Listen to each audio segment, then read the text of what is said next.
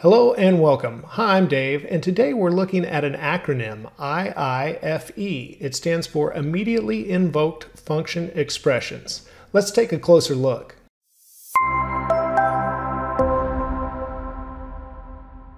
The acronym IIFE, Immediately Invoked Function Expressions, and the term was originally coined by Ben Alman, and he pronounces it IIFE. He introduced the acronym, and I will put a link to his original blog post in the description below if you're curious about that. Now, there are some variations to IIFEs, and the first one that you may see has the anonymous arrow function inside. So if we just break this part out that I've highlighted, you can see we have an anonymous arrow function, but it's contained inside parentheses, and that contains the IIFE, and then the parentheses at the end, the operators actually call it into action. So it is easy to see one like this. It has no name and it is instantly invoked or immediately invoked. Now the next variation you may see is essentially the same, but it's not an arrow function. It just uses the function keyword, and otherwise it is exactly the same. And then a third variation you may see is actually an IIFE with a name, and I just named this function myIIFE, but it is immediately invoked. And here you can see I'm actually passing in a parameter and giving it a value in case the parameter is not provided. And this enables us to call the function again. So if we need an IIFE with recursion, where the function actually calls itself, we can refer to the function by name within. After it is executed, though, outside of the function scope, you cannot call it again. It would only be able to be referred to by the name of the function inside the IIFE, because after it is invoked, an IIFE is no longer available. I'll go ahead and save this recursive function just in case you're curious. And you can see it counts to 5 and then delivers the message finished in the console at the end. This returns a ternary statement, and it's the result of that ternary statement. So either it calls the function again, which is recursion, the function is calling itself, or it returns the message finished when the case is complete, and that is saying if the number is equal to 5, that meaning this saying actually if it's not equal to 5, but if this is false, then it returns this portion. And if you're not familiar with ternary statements, I can provide a link to my tutorial on those as well. And I also have a tutorial on recursion, so I could link all of that below. There are several reasons for using IIFEs, and while this list is not inclusive, I will hit, or all inclusive, I will touch on the most popular reasons for using an IIFE. That is, once again, an immediately invoked function expression. And the first reason is that it does not pollute the global object namespace, and that is in JavaScript, when we just define a variable and it's not in a function, it's not the property of an object, it's in the global namespace. And so here we have x equals a string whatever, and then we have an arrow function here called hello world, and they're both actually just in the global namespace. Now, if we were completing or working on a larger project, especially on a team, this can be very confusing, and that's why it is good to not pollute the global namespace, or the global scope, if you will, because you can run into conflicts with names. If we tried to create another variable with the name of x, of course we would have an error. The same goes with a function here. So let me go ahead and show you an example of isolating a declaration within the function. So we have x up here and the hello world function up here, but now we have an IIFE, and inside that we've defined a variable x and a hello world function as well. And now if I am going to save this, it will be immediately invoked, and you see in the console we have the IIFE whatever value and the hello IIFE returned from our hello world function, not the values up here. And this is all about scope. If you're not familiar with scope, I do have a tutorial on that I can link to below as well, or possibly give a link up above right now. Now, besides this, if we go ahead and log to the console the value of x and call the hello world function in a console log statement outside of our IIFE, let's see what values we get when I save. Now we get the original whatever and hello world that we defined above in the global space below. And that's because we have isolated these declarations. So they're only valid inside the curly braces here of our IIFE function. But this creates a namespace, which can go on to our next reason, and we can apply this namespace. Right now, we have just really isolated these declarations, but we can get more creative and use these with a namespace. Actually, before we get to creating another namespace, we need to touch on the second reason, and that is simply to create private variables and methods from a closure. And if you're not familiar with the closure, I do have a tutorial on that as well, and I can link to that below. Right now, let's take a look at this IIFE, an immediately invoked function expression, and you can see we have it contained inside parentheses, and then we call it into action with the operator at the end, as the pattern for IIFEs are. But let's look at what this function does. We define a counter variable, and then let's go ahead and log the counter to confirm that the IIFE is called into action. And then we define a function that says how many credits we have, and I'm passing in a number to this function right here.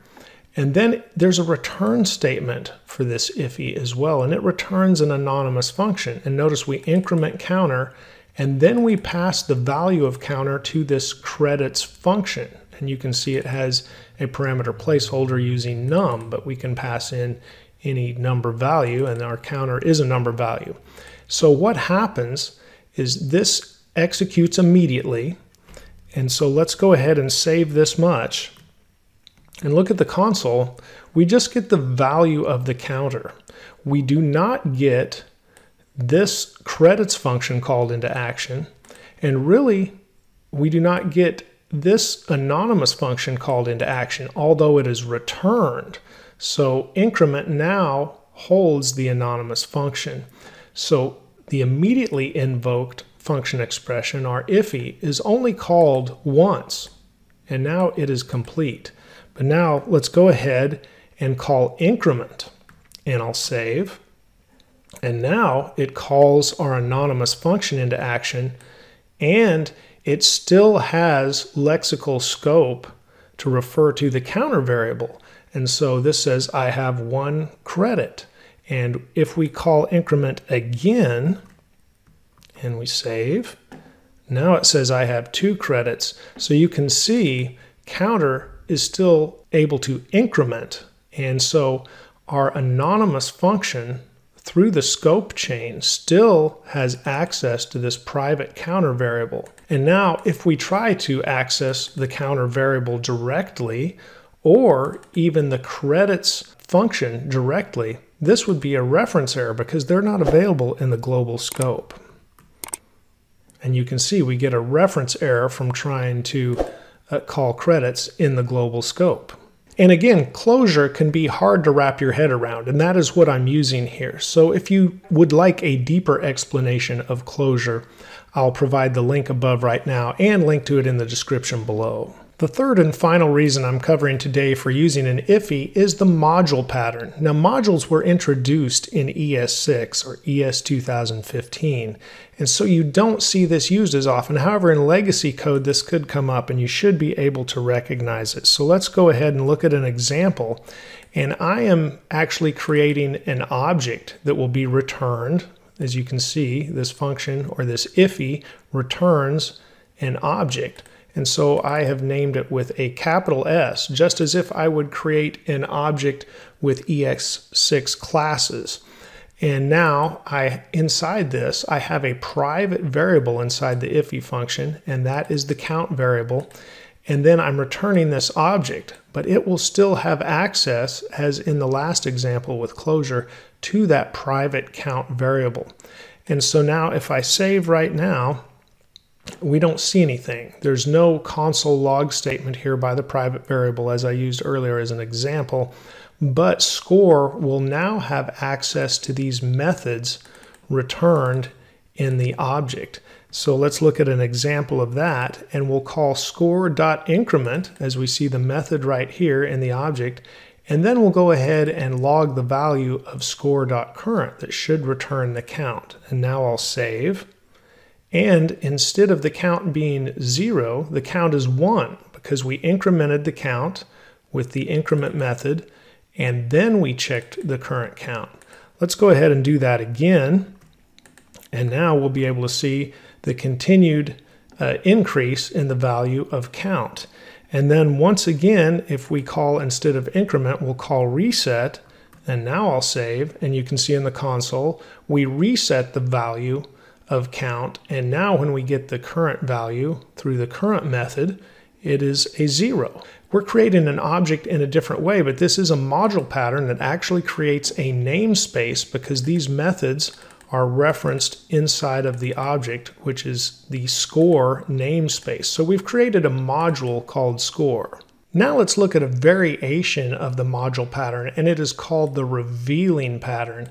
And the main variation, let me go ahead and paste this, and our game object that is now being created with our IIFE is very, very similar to the previous example. However, the methods are now defined in the private namespace, and as we return the object, we're just using pointers. So we set current equal to current, which is our current up here in the private definition area, if you will, of the IIFE that we have that is instantly invoked. But this will work the same way as the previous example, but we're using pointers instead of defining these methods right inside the return object. So it's the revealing pattern is what this is called, and it's just a variation on the previous example. So now we can call game increment, and then I will log the current value. And I'll save, and we can see game score is 1, which I changed the return of the current method just a little bit so we could see that it is different. But this essentially works just like the previous score example we used, except this is the revealing pattern that uses pointers to the methods that are defined up here in the private area of the IIFE that we're creating. And the final variation for today that we should discuss is injecting a namespace object. So this will be a lot like the previous examples, except notice we don't have a const definition for score or a game object right at the beginning of the IIFE. So we just define the IIFE and then we call it into action. However, there are a couple of differences we should note here. So let's break this down. We're passing in, we've got a namespace parameter right here. So we refer to the namespace parameter throughout as a namespace that we're actually passing in. So we pass in an object to this IIFE, and then of course we're using namespace dot to set these different values, whether it is a property or a method. And now notice here, I'm not using an arrow function, I'm using the function keyword. And that is so I can use the keyword this inside of these methods and refer back to our object that we're creating here, or this namespace. And this namespace is window.app. Now, any object created in the global namespace area or in the global scope is part of the window object. So that's why we have this. So this is the same really as saying const app equals and then just defining an empty object. So we have the short circuit here in case window app doesn't already exist, that it will be equal to at least an empty object. Now let's go ahead and call this into action with app.increment because now the app exists. And then let's log to the console once again the current, and we'll have the current app count here. So I'll save this, and we get app count is 1 because we incremented that. And we could call the reset method, and just like the previous examples, except now realize that we're injecting an object, or you could say we're injecting a namespace, and then we're applying these properties and methods to it. So another variation there. And this may take you a while to wrap your head around all these examples. So work through them, change them up, look at what you can do to understand them and with variations of the code, and just try it out for yourself. If you have questions, please post below. I'm happy to respond. And of course, thank you so much for subscribing and liking my content. And I'll talk to you guys again very soon.